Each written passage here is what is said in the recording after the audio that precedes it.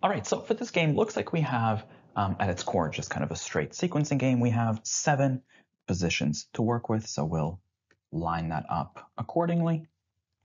And the elements themselves, we do have this one's a bit sticky, but essentially what we have is we have an O, we have a P, we have 2 R's, and this is where the curveball kind of comes in, so we have to worry about 2 restaurants. But otherwise, we also have S, T, and V. So essentially, as we said, 7 elements, 7 positions. Yeah, let's take a look. The first rule says that P has to be at one end of the row and the restaurants, one of the restaurants on the other side. So I guess we can say that P and R are going to have to go into 1 and 7. So that's kind of nice. In fact, we can kind of leave, we can placehold positions 1 and 7. Now, just to be clear, it's not that anything goes in terms of P/R. We can't have R here and R there, obviously, so we'll have to have P in one of them, so you want to keep that in mind. But essentially, 1 and 7 are going to be one or the other. Next, the 2 restaurants must be separated by at least 2 other businesses. Okay, so I guess we can say that R and R have to have at least 2 spaces in between them. And okay, so I guess that means that if we put like an R in number 1, then the other R would be 4 or later. Or if the R goes into 7, then the other one would be 4 or earlier. So I guess there's something going on there, but okay, let's keep going.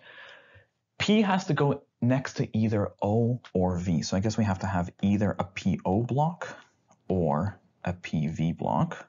And obviously these guys can kind of flip back and forth. That could go either way. Although there seems to be kind of a lot of interplay between these rules, doesn't there? Because that means that, I mean, for example, if you put the P into 1, then 2 is going to have to be O or V, and then R is going to be on the other side. Oh, but then the other R would have to go into 3 or 4 because 2 would already be taken. So, you know what, it might not be a bad idea to exhaust that 1 and 7 positions and kind of play both directions, because both of them would have kind of consequences here that might be notable. Anyways, let's keep going. Toy store cannot be next to the vet. So I guess we can say that T and V cannot be next to each other. Oops. This one's kind of harder to kind of put your finger onto what exactly that's going to do for us. But I guess we can just go with what we have. So as we said, let's exhaust this. We can say either P1 and R7, or alternatively, we can do R1 and P7. And then from there, as we said, P has to go next to one of O or V. So this would be locked out, or at least restricted to O and V. Same thing with number 6, which means we said that the R's have to be at least 2 spaces apart. So in the top scenario, if R is over here, then the second R would have to go into 4 or 3. So I suppose we could say that we can leave a reminder here. R is going to go into one of these 2 positions. I mean, the only other restriction here is that V and T can't be next to each other, but this one's kind of tougher to put into play, right? Because this could be a V, which means that T just can't go into 3. But if it's an O, then we have to worry about where V and T will go between those spots. But that again seems flexible. Now, in the bottom scenario, I guess we get kind of a mirrored setup, right? If the R goes over here, then the second R is going to have to go into 4 or 5. And again, we can leave a bit of a reminder that one of these 2 will have to accommodate an R. And the same thing as far as V and T are concerned, these 2 templates really seem like mirror images of each other. Yeah, you get the same kind of issue. We're not 100% on what's going to happen with the V and T. Okay, cool. So let's see what we can do with what we have. The questions. Question number 6 is our standard exclusion question. So we go by the rules. The first rule says that P1, R7, or vice versa. So answer choice A has that, B has that, C has 2 restaurants, 1 and 7. That's not cool. Answer choice D, we're good, and E is fine as well. Next, second rule, R's have to be at least 2 spaces between them. So A has that, B does not. B has only 1 space between the R's, so we can get rid of B. C is already out, D, we're good, and E, we're good. Next, P has to go immediately next to O or V. So A is legit. Answer choice D has an S next to P, which is not going to work. And E has V next to P. We're good. Lastly, T and V cannot be next to each other. We're just down to A and E. Answer choice A has them next to each other, which we cannot do, which leaves us with E as the best answer here, and there they are separated. And as usual, let's just kind of plug that into the board. So answer choice E says ROTR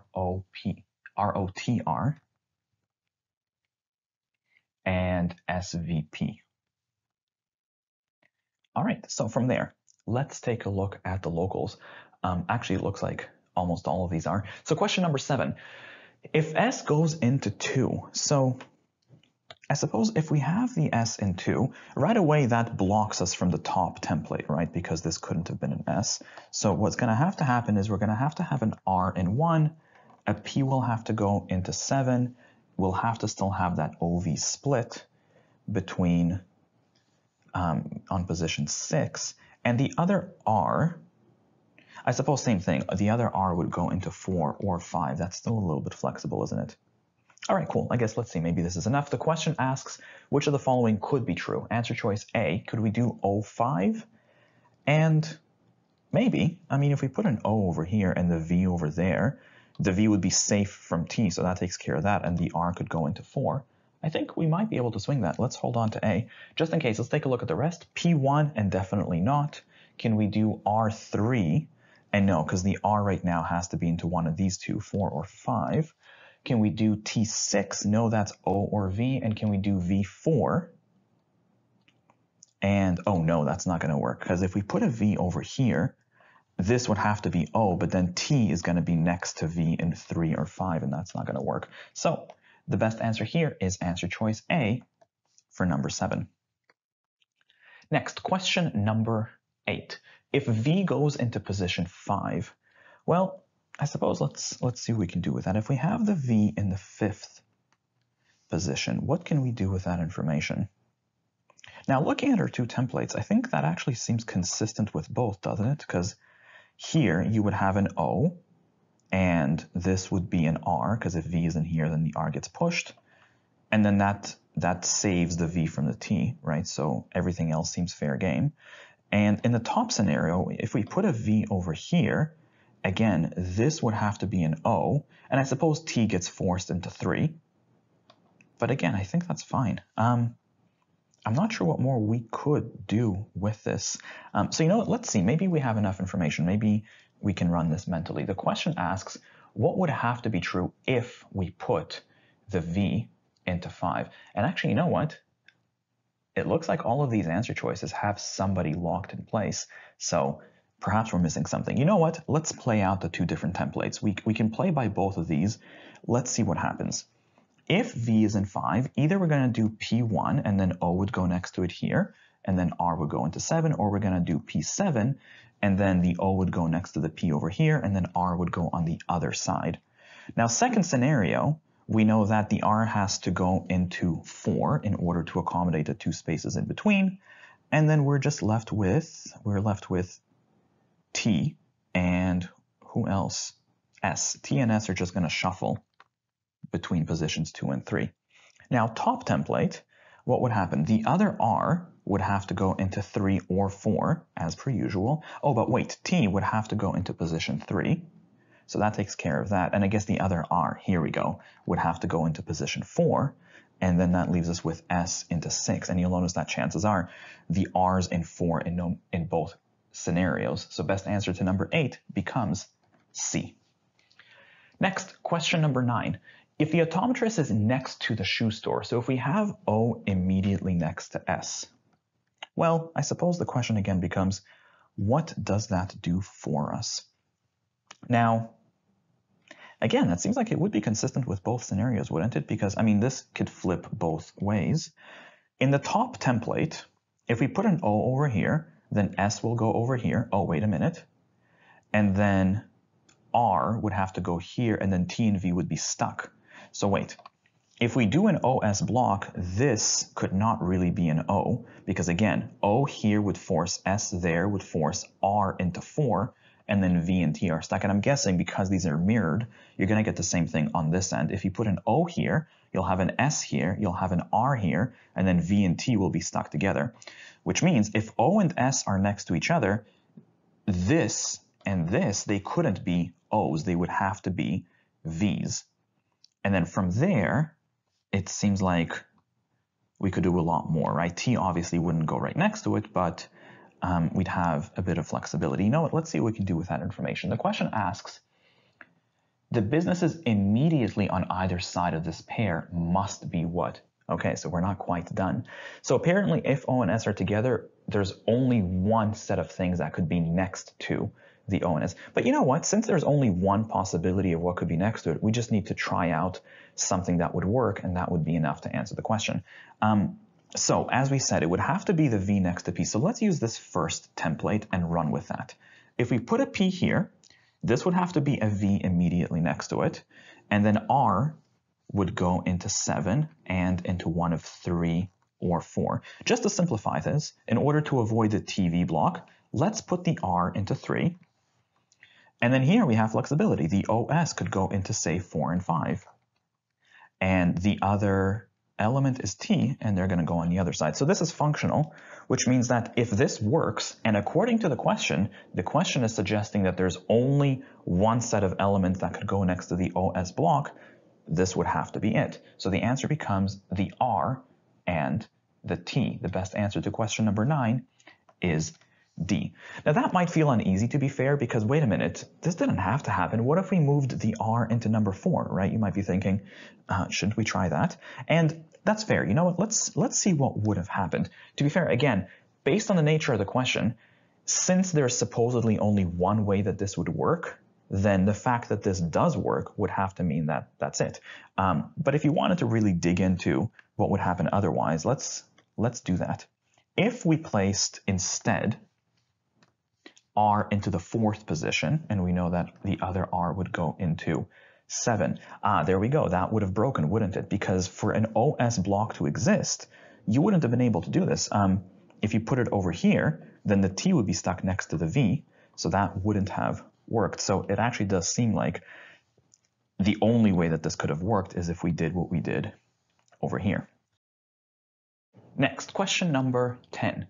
If the shoe store is in space number 4, so essentially if we have S here into the 4th position, so the question becomes, I guess, what does that tell us? What can we do with that? Now, if we look back at the at our templates, I suppose that would easily be consistent with both possibilities, right? We could put S in the 4th position, and in each one, I guess it would push the R out of the way. So here R gets pushed into there, and here R gets pushed into there. Although actually, wait, we can do a little bit more with this. So again, since these scenarios are mirrored effectively, it's just the same thing flipped around.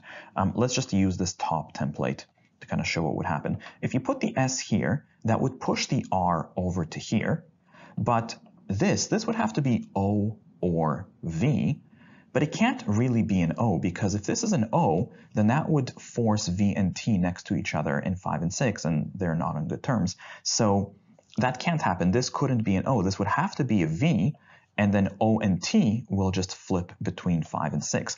And you'll notice the same thing will happen in this template here. If you stick an S over here, R will go over there, and then this can't be an O, because if you put an O here, then V and T will be stuck, and that would mean that, well, that's bad.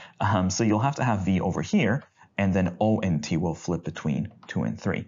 Now, to be fair, that's a lot of moving parts to keep track of mentally. If you're comfortable with that, then this is enough information to answer the question. But it's not unreasonable to kind of play it out on paper. So what we can do is we'll just play out both of these templates. Even though they're mirrored, it still might be kind of helpful to be able to see both ways. So we can say, if S is in 4, again, there's 2 major plays that we can have here. Either we're going to have P1 R6, or we're going to have P7 rather, P7 and R1. And in each of these scenarios, R first of all gets pushed over, right? So we know that next to the P we have to have an O or a V. So R gets pushed out accordingly. In the top scenario, R would have to go over here to stay away from the other R. In this scenario, R would have to go over here to stay from the other R. And since this can't be V and T over here, the V will have to be the one that's over here and here for the same reason. So we can adjust this accordingly. We'll have to have V here, we'll have to have V there. and then O and T will flip between the remaining spots. So to the question itself, which of the following must be true? Answer choice A, O is next to R, and not necessarily. The O could be here next to S and T. Answer choice B, P is next to V, and yes, that's kind of one of the earlier things that we mentioned, that V would end up being the one who is next to the P. The best answer choice to question number 10 is B. Just in case though, let's take a look at the rest. Restaurant is next to the toy store, and no, because we could have the T over here and the O over there, so not next to the restaurant. Next, could we have, or must we have, S next to T? And no, because we could have O here, for example, and that would be, the T and the S would be separated. Lastly, S next to V, and that actually can't happen at all, it looks like. So either way, as we said, best answer here is B. Lastly, question number 11. Which of the following if we replace the rule that the two restaurants must be separated by at least two other businesses? So we're trying to replace this guy right here where the R are at least two spaces apart. What would have the same impact on the game? Let's take a look. Answer choice A. Actually, before we do, just as a reminder, a good answer choice to one of these questions is going to do two things. It's going to be something that always had to be true, and something that, if it's true, will ensure that this restriction will be maintained. So, answer choice A.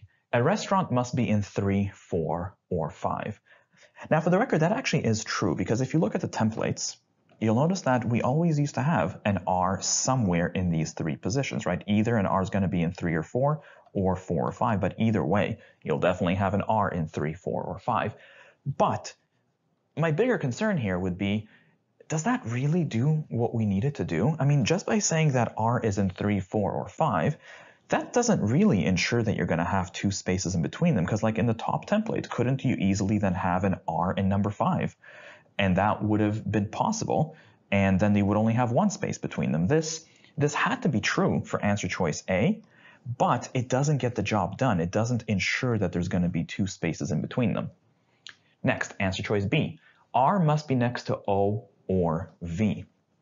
Now, I'm not sure that actually had to be true, because I mean, arguably, like in this top template, couldn't you have had an R over here, and then the other O or V could have perhaps gone into 6? Oh, but then that's still next to R. Okay, fine. So technically, this actually did have to be true. But the real question is, does this really get the job done? Does it ensure that R's are going to have to stay at least two spaces apart? And that I'm not sure that it would, because in this top scenario, for example, wouldn't that easily allow for R to go into 5, and then one of O or V would go into 6? So that would fulfill answer choice B, but it would keep them closer than we need them to be. So that wouldn't be good enough. This answer choice would not ensure that the R's are two spaces apart. Answer choice C, either T or V must be somewhere between the two restaurants. Same kind of thing. I mean, this may be true. I think it very well could be. But does it really get the job done? And no, because in the top scenario, if you put an R over here, you could have one of T or V in between them, and that would still work. This would allow them to be closer than they're supposed to be. So answer choice C is out. D, no more than two businesses can separate the pharmacy and the restaurant that's closest to it. Now, does that, actually I suppose that did have to be true, didn't it? Because let's take a look at this scenario, for example, this template. If P is in 1, then the furthest away that this R could have been is in the 4th position. So it would be true to say that no more than two businesses can separate P and the closest R. And actually that would get the job done too, because if you say that no more than two spaces can be between them, that means that the furthest in this scenario that R could go is 4, which means that there would be at least two spaces between the R's. And same thing would happen in this template too, because if you put the P over here, then the furthest that R would be able to go is 4, going the other way, and there would be at least two spaces in between the R's. So this gets the job done, and it always had to be true. Answer choice D works. Just in case though, answer choice E, O cannot be immediately next to S. Now this never had to be true, because we know that O and S, in fact there was a question about it, O and S could have been next to each other. So since this answer choice never had to be true in the first place, that would disqualify. Once again, best answer choice to question number 11 is D.